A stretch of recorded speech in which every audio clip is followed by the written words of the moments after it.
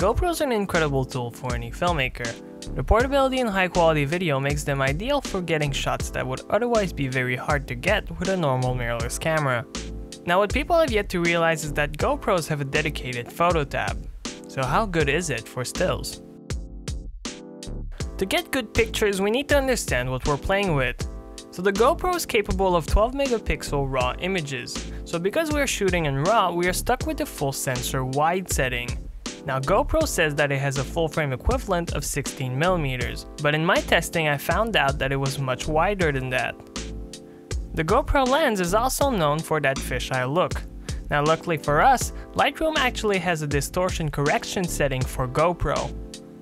Now when we apply the distortion correction, we get a rectilinear look, which looks very similar to my Sony 10-18, which is also rectilinear. Now by doing this correction, we actually lose things in the corners, but because the image is so wide, this didn't bug me too much. The GoPro also has a lens that has an aperture of f2.8, but because of the crop factor of the GoPro and the lens that is super wide, there is no bokeh, and everything will always be in focus. This is how GoPro can get away with using no autofocus motor on their cameras. Now this does have its drawback that you can't use the minimum focus distance to get a blurry background. With a normal wide-angle lens, if you focus on an object close enough, you can still get a blurry background despite the fact that the lens is so wide. But with a GoPro, you can't do that. Now I found that because the GoPro had such a wide lens, its ideal place to be used was landscape photography. When doing landscapes, you aren't focusing on the blurry background and instead you fully rely on composition. Now the problem with that is that the screen was a bit too small for me to get my composition right. Many times I had to just guess and hope that the composition was okay. Another problem was the shutter button. You see, the button is kinda mushy and hard to press. It was designed that way so that if you're doing sports, the camera wouldn't accidentally stop recording. So for video, this is ideal, but for photography, this is a nightmare. Something nice with the GoPro is that the camera is water sealed. Now this won't stop the raindrops from hitting your lens, and the screen is so small that by the time you notice there was a raindrop on the lens, it's too late.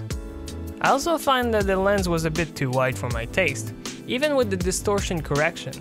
There is a point in which wide is too wide, and for me, this was it. I found myself being bugged with many problems on the GoPro when it came for stills. Many of those wouldn't be an issue if I were to be shooting with my normal mirrorless camera, or even my phone. Let's say that you have a very basic cell phone camera like I have. Then likely, the cell phone camera has a 24mm equivalent lens. That focal length is really common among cell phones and its focal length is much more usable compared to the ultra-wide of the GoPro.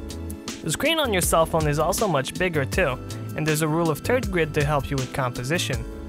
Cell phones are known for good dynamic range with their HDR features, and there's an actual focusing motor so that you can get a bit of blurry background by focusing really close to a subject. Here I'm talking about a very basic phone camera, but if you had a more modern phone, the extra features and options would blow a GoPro out of the water. If you really need an ultra-wide shot and you're in a pinch, a GoPro could give you good results. But except for that, a mirrorless camera or even your phone are easier to use and will give you better results. I'm not saying that GoPros are terrible cameras. Their video features and portability make them ideal for high quality action shots. But even if there's a dedicated photo mode on the camera, you can tell that the camera was not designed to take stills.